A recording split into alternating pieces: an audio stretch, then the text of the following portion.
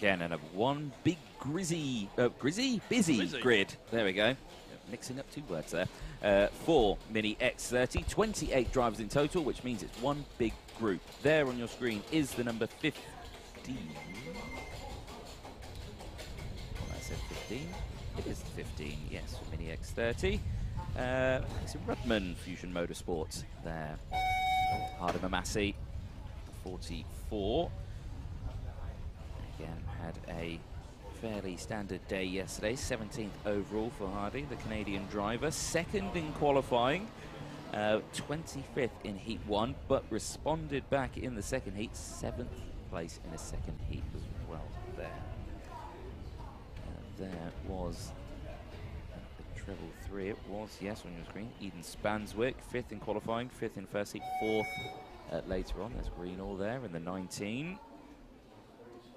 Where did Greenall? Jack Cunningham, sorry, I should say in the 19. Just got someone else's suit on, there we go. The Scottish driver, 13th in qualifying, 13th in first race, 24th in his second. So he had a bit of a backwards day there, did Cunningham, the 76. There as well, Harrison Crowther, 11th in his first heat, 9th in the second. Number 8 on the screen, Wesley Swain, 6th overall in the points, 8th in qualifying, 6th in his first heat, 10th in the second there, the 87 on your screens. Thomas Behrman, 10th in qualifying, 12th and 15th in the heats as the caravan pans through the rest of the order there. The number 12 appearing on your screen. The number 12 on my order. Charlie Morrison Jones. You are indeed correct. Yes, there it is on my screen. 12th place, 11th place overall. Had a good showing. 18th in qualifying, but finished 9th in the first heat. Went slightly backwards in Heat 2, finished 16th, but is right there in the middle of the points. But because, of course, it's all one big group, they all go through to the final. Last words of encouragement for the 51, Fred Green, 9th in qualifying, 16th in the first heat, 14th in the second. Currently sitting 14th overall in the points with 30 points, tied with Jack Hobson ahead and Jack Mowat as well behind, both, all three with 30 points out there.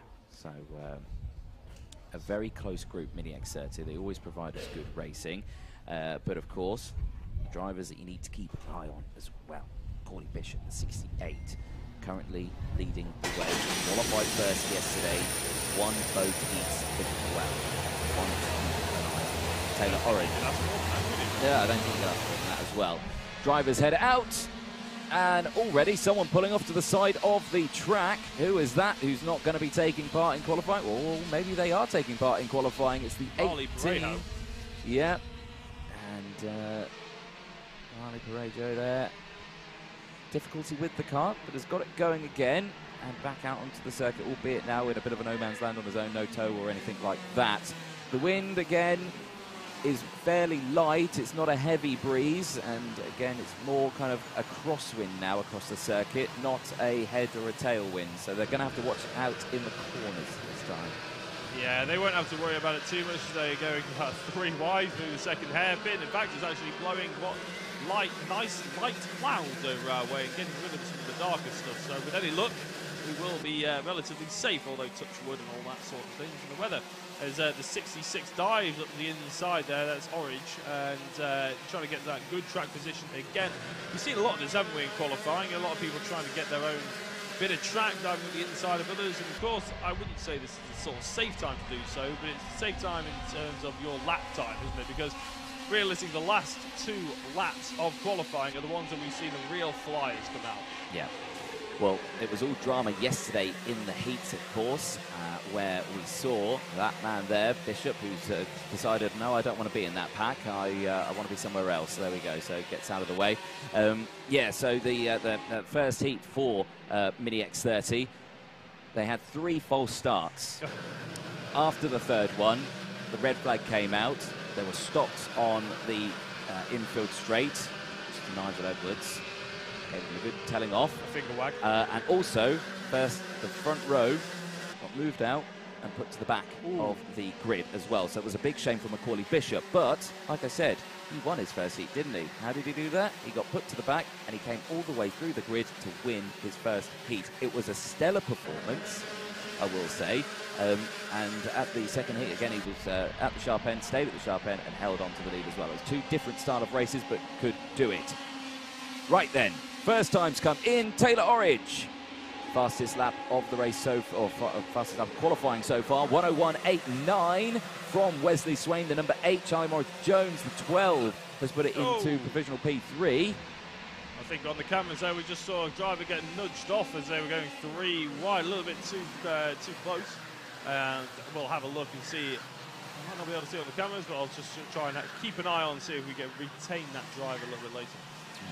So you saw the number 6 go through shot. That's Jack Hobson. He's had a medium day, I would say, has Jack Hobson. As you see the 66 there. 13th for him overall, 7th in qualifying, 4th in his first heat, but then 26th in his second. So again, it just shows a fluctuation there, but he's in the mid-pack now overall in terms of points.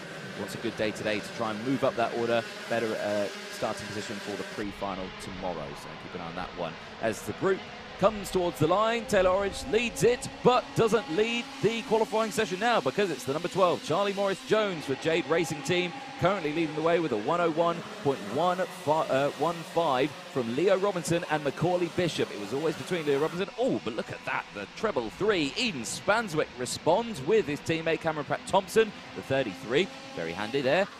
Absolutely near on identical times, a 101.13 and a 101.14. 1,000th of a second between them. Yeah, it's brilliant, isn't it? It's just having a look at the Facebook, the YouTube chat as well. Come on, Finn, it says Steve Wild, and I'm guessing that's about Finn Leslie, who's currently down in 18th position. As a warning flag goes out for Orridge, number 66 currently sat on 9th place. In fact, we get confirmation of that on our timing screen, but it's Spanswick on pole position. Yeah, at the moment, yeah, Spanswick again, another fastest Sector 1, but keep an eye all the way down in 15th place because Harrison Crowther for Coles Racing has got a fastest Sector 2, and there is a driver pulling off to the side of the circuit and not going any further. Yeah, that was Harfield, and that was the Kart I was talking about a little bit earlier, actually. He's just about to go over the Litchfield Bridge. Unfortunately, just got deposited on the side of the road. There we go. Well, unfortunately, that's the end of that one for qualifying for that driver. Lewis Bird, though, responds. Fastest lap of the race, 1 minute, 0.52. Puts it on provisional pole as well. Macaulay Bishop improves the time, 1 minute, 0.59. Currently P2 at the moment. Spanswick and Thomas Cucurilla Yeomans in 4th place. Checker flag goes out. These will be the last times to see. The first person to cross the line will be Taylor Orridge, the 66, the Mad Croc Promotions driver, currently in 11th place, and that number 66 will be the first to take checkered flag. As they go round the track now, we see here the number 10 of Lewisburg, currently sitting on pole position, as that set a pretty fairly not quick Sector 1 as Leo Robinson responds, puts it on provisional pole. Can Lewisburg respond back? No, he can't. Where did Robinson come from? Because it was a fairly standard lap all the way through, but it was a green sector all the way through, and that will be a huge smile on Leo's face because he had a tough day yesterday, I will say, but responds here in qualifying to put it on pole position with Lewis Bird in 2nd, Macaulay Bishop in 3rd place with Pratt Thompson in 4th, Spanswick in 5th place, Yeomans in 6th place, Crowther in 7th, Mamassi in 8th place, Morris Jones in 9th after qualifying quite high up earlier on in this session. You know, he's dropped down tonight, how quick and how fast these drivers are and how close they are as well. Wesley Swain rounding out the top 10, then it's Fred Green qualified in 11th place with Orridge, Hobson, Brown, Leslie, Mowat, Truman, Lloyd, Behrman, Turnbull rounding out the top 20. Rudman, Phelps, Redding, Cunningham, Parejo and Grant rounding out the 26. Tommy Harfield pulling over to the side of the track, or in the pit lane yet, so qualifying 27th place. Close qualifying from the Mini X30s, wasn't it? Absolutely was. Top 21 separated by a second. So, yeah, I mean, the only one group as well, which means we don't have to do too much guessing about where they're going to end up. Is what you see is what you get. And that's